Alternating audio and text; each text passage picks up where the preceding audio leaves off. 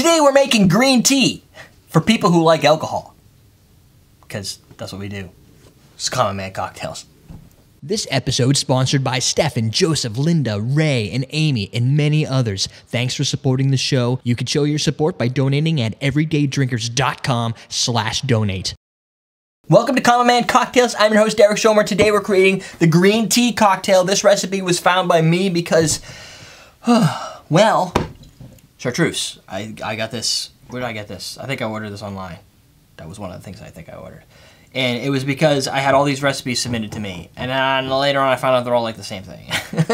So that's an ABC shot, which has this in it.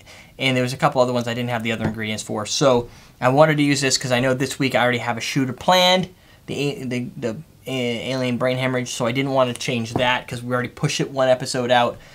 So I'm going to make a Chartreuse drink. 1 week. 1 week, yeah, because last week we ended up not doing it because we had run into technical difficulties without having our friend Peach schnapps. So we have it this week. This recipe, 1.5 ounces of Chartreuse. I think that's how you say it. If I'm saying it wrong, you can correct me and I will fix it in a later video. So this is a strange flavor. I kind of thought it would make sense before I do it in a shooter to really experience it for what it is and see how much it can cut through on this recipe. This recipe built over ice, not gesundheit. That's what you say, Dankeschön.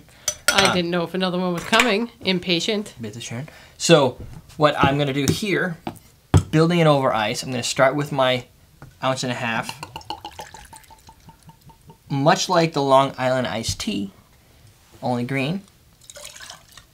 We've got our green tea. There's 1 ounce in here. So you've got 1 ounce of sweet sour mix. I know that because this thing's nice enough to come with actual measurements on the side, which is epic. I don't know where, oh, here it is. So that's done. And then fill with Coke. I don't know if that's enough, if that's too much soda. But, what? Whoa, that ice just landed on my toe and I don't have socks on. Because it's like 1,000,000 degrees up here. Yes. Oh, look at that. So first, just to look at this, this isn't how it's supposed to be finished. When you add the Coke, it makes it not green. I know. So that it has a name of green tea. Yeah? Doesn't mean it doesn't taste like it. It does layer on Coke. I know, I saw that.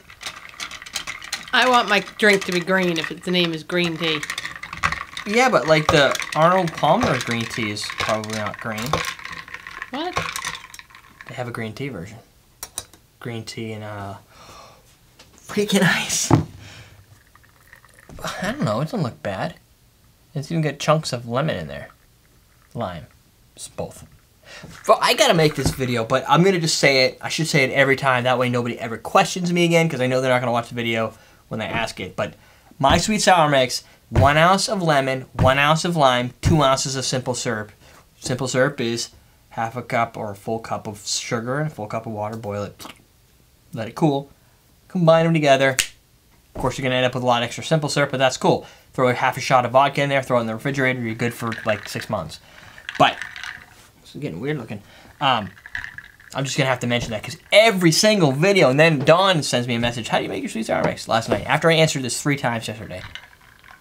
You're like, dude, go look it up. Wow. This smells like Vauquerre absinthe. Like that herbal. Black licorice? Not as, well, the Vauquerre doesn't have a, I don't, if I remember correctly, doesn't have an immense black licorice. I don't know where the hell it went. Where this has a whole bunch of stuff, and they don't tell you what's in here. It's just magic. It's magic. Just drink it. Don't make me come over there. Hot. It's Mother's Day. I want to go relax.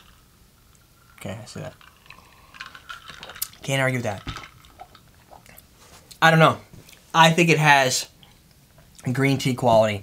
It has a lot of herbal attack.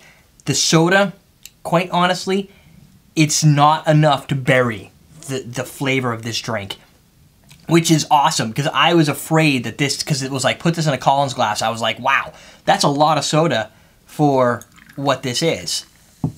No, it's not. It's perfect. It gives it a nice body, carbonation, and it cuts through.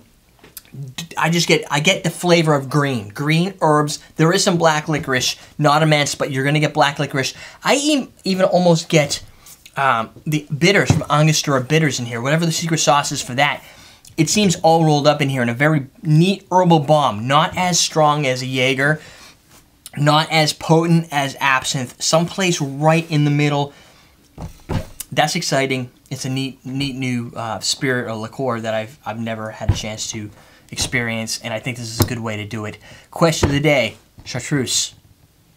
Have you had it? Because I just did. Go make yourself a green tea cocktail. We're teaching how to drink.